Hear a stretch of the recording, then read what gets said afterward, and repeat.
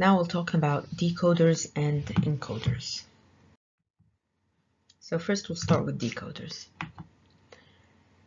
A n to 2 to the power n decoder is basically a multiple output combinational network with n inputs and 2 to the n output lines. Each possible input condition only one output will be active at a logic 1.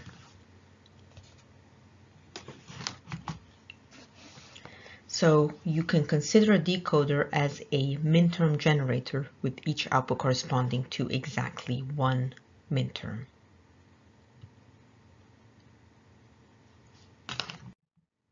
And this is how it would look like. So you have n inputs right here. And each one of these outputs is active. Only one of them is active at any one time. And because only one of them is active at any one time, each one of these is considered a minterm. And it represents a combination of these inputs.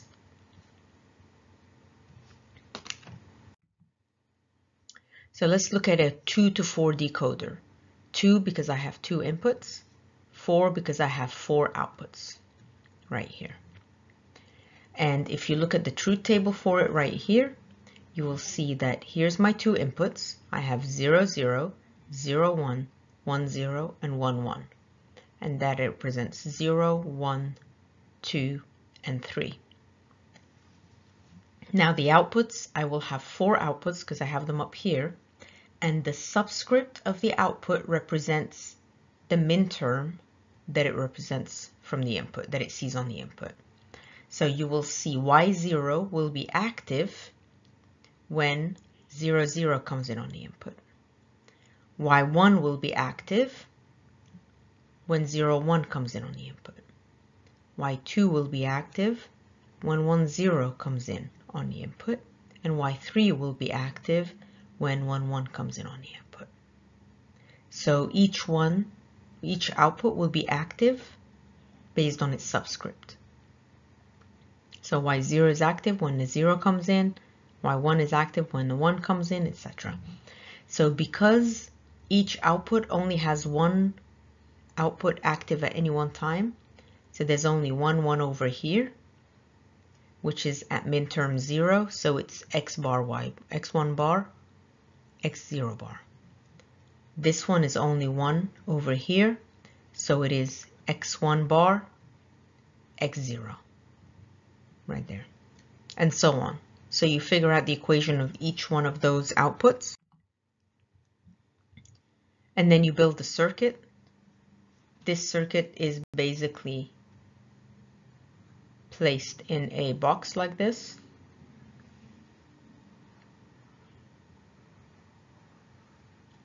And that's the box we saw before. That's basically the unit we saw before, and this is a 2 to 4 decoder.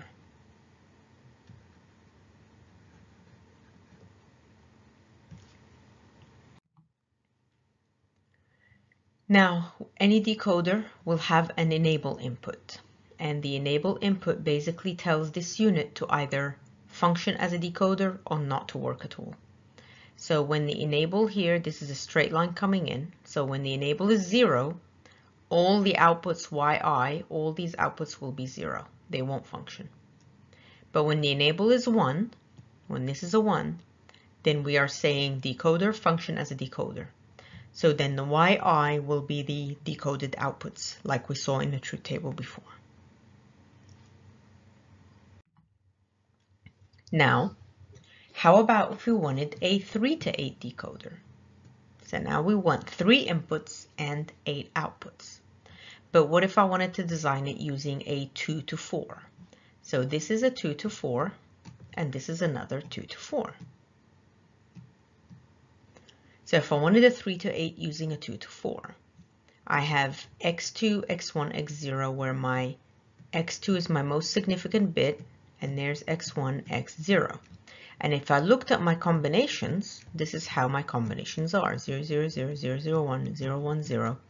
0, 1, 1, 1, 0, 0, 1, 0, 1, 1, 1, 0, 1, 1, 1. Now if I look at this, you'll see there's 4 combinations right there. And there's another 4 combinations right there. And then you'll see there's a division right here where x is 2, this 4 combinations are happening. And when x2 is 0, these 4 combinations are happening. When x2 is 1, these 4 combinations are happening. So it looks like I can figure out a way, I need to figure out a way where when I have x2 is 0, I want x1, x0 to decode. And when x2 is a 1, I want x1, x0 to decode. So I take x1, x0, put them into a 2 to 4 decoder, and I take them also and take them into a second 2 to 4 decoder. Right there and right there. And then I can take x2 and then take that input to the enable of each decoder. Now when it's a 0, it should enable one decoder, and when it's a 1, it should enable the other. So 0 through an inverter will turn to a 1, will enable this decoder, and this one won't work.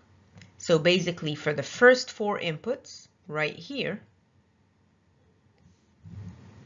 these 4 outputs will be working. That's why it's subscript 0, 1, 2, and 3.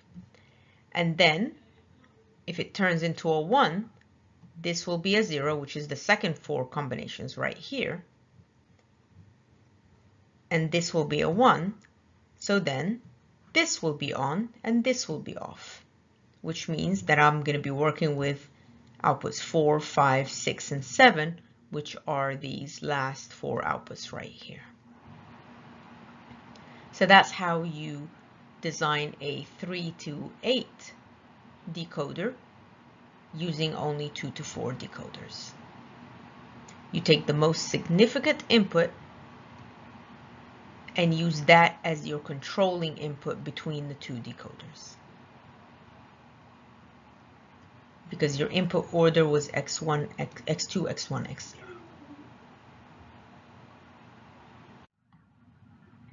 And here's the truth table laid out. So you see your x2, x1, x0, and you'll see your y outputs where the first decoder controls, the first decoder is enabled here, and these are the outputs that are active, and when the second decoder is enabled, these are the outputs that are active. Now if I wanted to do a 4 to 16 decoder, I do the same thing.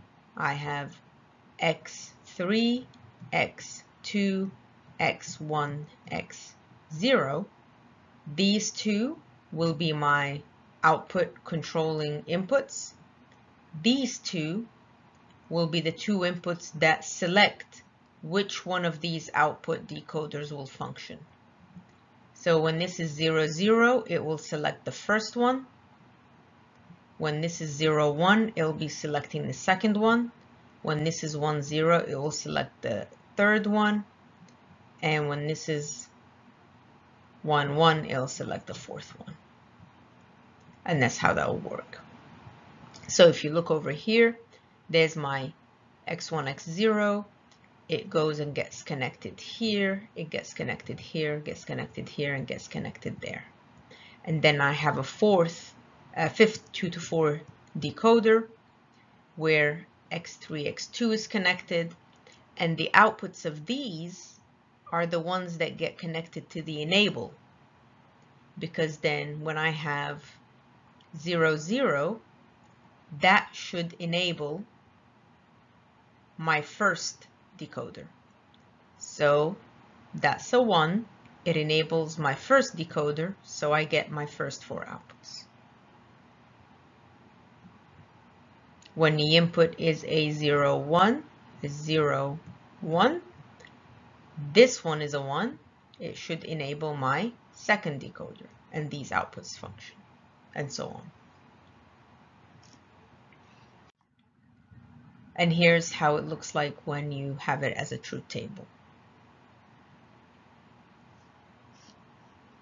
And here's the second part of the truth table, in which decoder is enabled.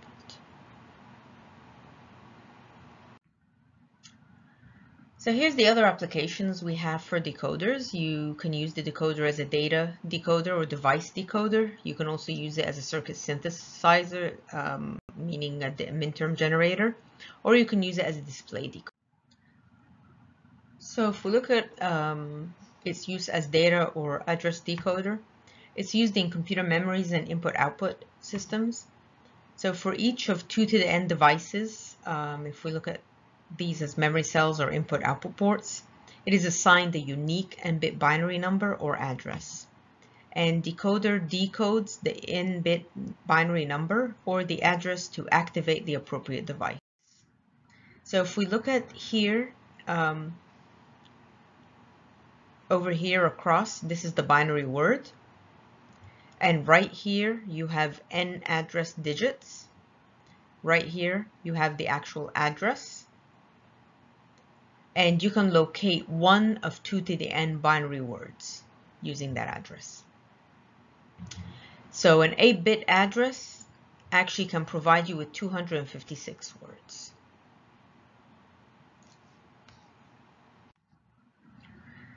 You can also use it to create minterms.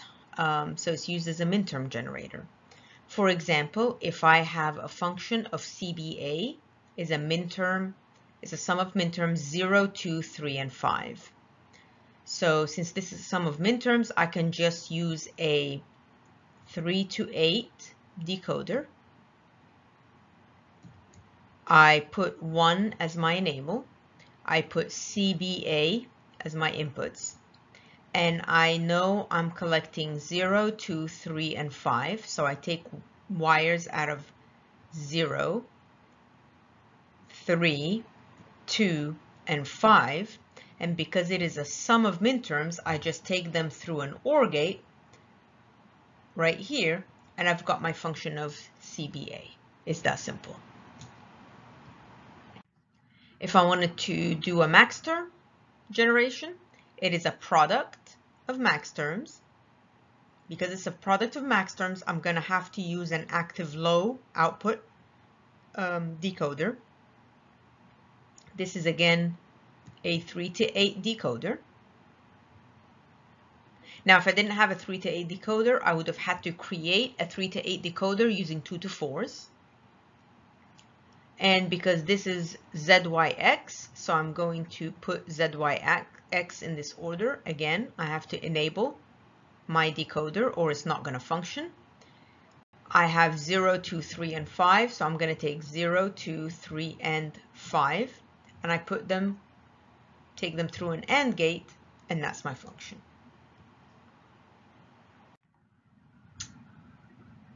So looking at a synthesis example, let's say we have a function x bar y or xy bar in a truth table that is just 0, 1, 1, 0. So we have a 1 over here and a 1 over there in the K-map. It's also minterm 1, minterm 2, or max term 0, max term 3. So for minterms, you can use the OR gate if the outputs of the decoder are active high, or the NAND gate if the outputs are active low. And we could just use the reverse De Morgan to get this expression, to verify basically this statement. Now for max terms, you can use an AND gate if the outputs are active low, or you can use a NOR gate if the outputs are active high.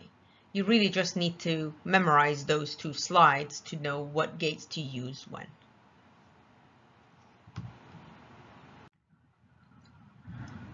Now another application is to use it as a display decoder. Here's a truth table for a 7-segment display. If we just look at this is a BCD to 7-segment. BCD is binary coded decimal. So these are numbers 0 all the way to 9. And 0 to 9 can be displayed in a 7-segment display, A through G. So for example, this is A through G, and I want to display the number 0. So I would light up all the LEDs except G.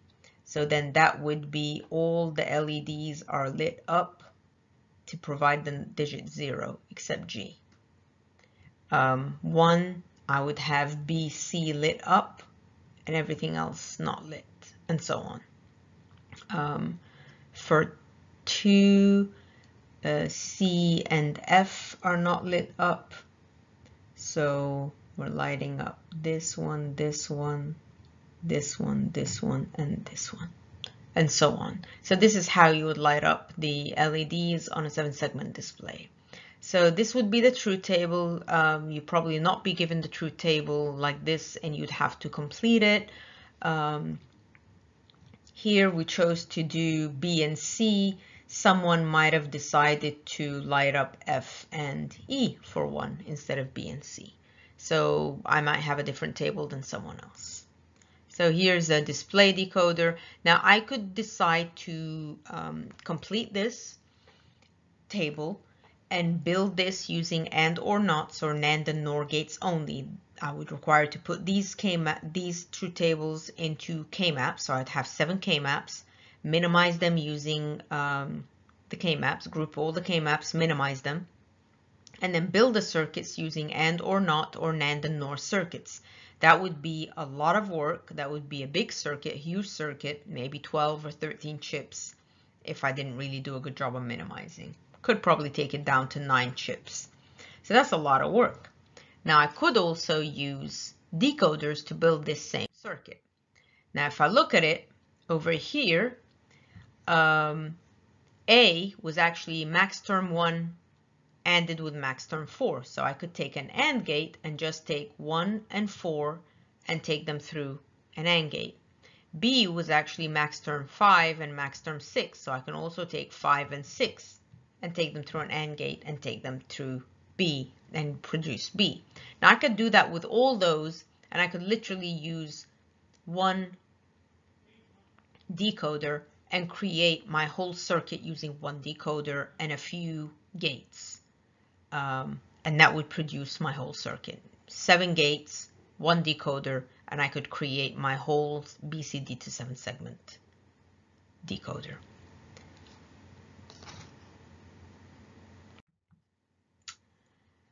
So the next thing we want to talk about is encoders, which is the inverse of a decoder. They're useful if one of several devices is signaling a computer by putting a 1 on a wire from the device. The encoder produces the device number that produced that signal. So for encoders, it's the reverse. Exactly 1 input is on at any one time. Decoders, we had exactly 1 output is on at one time. Encoders, exactly 1 input is on at any one time. Here's the 4 to 2 encoders. So you have 4 inputs. Only one of those input is on at any one time, and then the output gives you the code of the subscript of the input that was active at that time. So here the one that was active was subscript 0, so the code on the output is 0, 0. Here the one that was active was a 1, so the code on the output is a 1. Here the one that was active was a 2, so the code on the output is a 2. The one that was active was a 3, so the code that came out was a 3. So it tells me who basically was active at that point in time. And the output gives me that code. Now, I have 2 outputs. I have 2 truth tables, and I put them into a K-map, and I get the equation for them. So I have Y1, group the ones, get the equation for that. Y2, Y0, group the ones, get the equation for that. We group the ones of a K-map the same way we've shown how in the past. These are the 2 equations I have. build a circuit, and that would be my encoder circuit. Quite a simple circuit. We have something else called a priority encoder, and the priority encoder allows basically multiple inputs to be active then at one time. Now the regular encoder, like I said, only one input is active at any one time, but a priority could allow you multiple inputs to be active, and then it sends the binary value of the subscript of the input line that has the highest priority. So the highest priority is then assigned to the highest subscript. So here we have x3, x2, x1, x0. So x3 will have the highest priority. So when we're sending, we're going to forget about enable and the gate select now, output enable and the gate select. But x3 has the highest subscript. So if we're looking at this, let's look at this input right here. So x3 is on and x0 is on. So the code that will be output will be 1, 1. Because x3 has higher priority than x0. So if both are active, then the code 3 will be sent. So you'll see whenever x3 is on, it doesn't matter what other input is active, the code that comes out will always be a 3. So that's why all the way down here, the priority went to x3, and that was the code that was sent out. Same over here, when x2 was active, regardless of what other code was sent, what other input was active, the code that was sent on the other side was 2. When 1 was active, the code that was sent was 1. Now here, you'll see there's 2 zeros that were sent. When nothing was sent, and when x0 was sent. So on the receiving side, how do you distinguish that a 0 was sent and that was an actual code, and a 0 was sent when no code was sent? This is where these two help you distinguish. Gate select and active low output enable. These two help the user then look. If gate select is 0 and output enable inverse output enable is a 1, then you don't take this code. But if it's a 0 and a 1, if output enable is a 0 and gate select is a 1, then you take whatever's on A1 and A0. And that's just the chip of the priority encoder. This is how the priority encoder chip is set up. Now, having seen that, I have 4 outputs to this circuit. I would need a K-map for A1, a K-map for A0, and I need the gate select equation and an EO equation. Now, the gate select and EO only has one on each one, so I can just take that minterm and use it. And those are the 2 equations for those. And for the A1, A0, I group the ones, and those are the 2 equations there. And you could build a circuit, and then you've got those equations. So next class, we'll look at memory devices and synchronous sequential circuit analysis, because right now we've finished everything we need to know about combinational circuits. So from now on, we'll start looking into memory devices. You need to really know everything about combinational, because we use all that knowledge and then add to it memory and sequential. So you really have to get a hold of all the combinational stuff.